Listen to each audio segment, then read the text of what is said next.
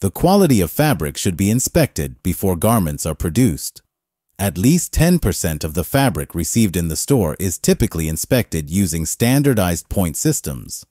These systems assign penalty points to defects based on their severity and size. Some common used point system for fabric inspection are 4-point system, 6.5-point system, 10-point system, Dallas point system. Number 1. 4-point system. Most widely used, especially in the apparel industry. Maximum penalty points for a single defect, 4 points. Defects are categorized by size, with penalties ranging from 1 to 4 points. Number 2. 6.5-point system, used for more detailed inspections.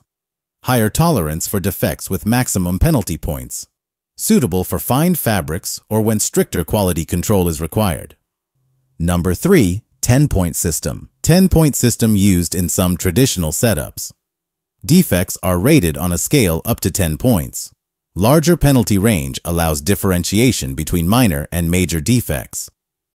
Number 4. Dallas point system. Older system primarily used in the US. Assigns penalty points based on defect location and size. Less commonly used today due to industry preference for simpler systems like the 4-point system. Each system has its advantages, and the choice depends on the type of fabric, buyer requirements, and industry standards. The 4-point system remains the most popular due to its simplicity and efficiency. The 4-point system, also known as the American Apparel Manufacturers Association point grading system, is a widely accepted method for inspecting fabric. It's used in the apparel industry and even by the U.S. Department of Defense. So, how does it work? When fabric arrives at the store or factory, 10% of the fabric is randomly selected for inspection. Any defects found on the fabric are marked and categorized based on their size, and each defect is assigned penalty points. Here's the breakdown of the penalty points based on the size of the defect.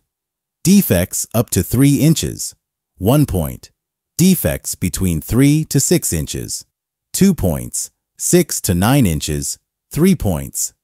Defects greater than 9 inches, 4 points. Holes less than or equal to 1 inch, 2 points. Holes over 1 inch, 4 points. Let's look at an example.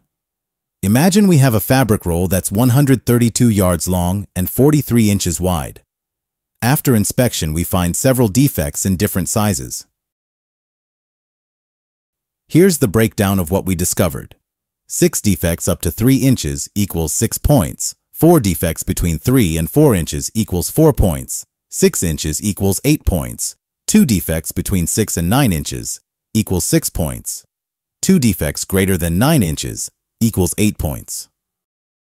That gives us a total of 28 penalty points for this fabric roll. But how do we calculate the total points per 100 square yards? Here's the formula for calculating points per 100 square yards.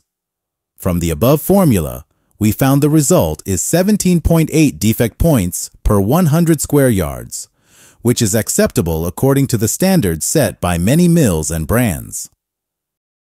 The acceptable level of defects varies based on the type of fabric, the yarn size, and other factors.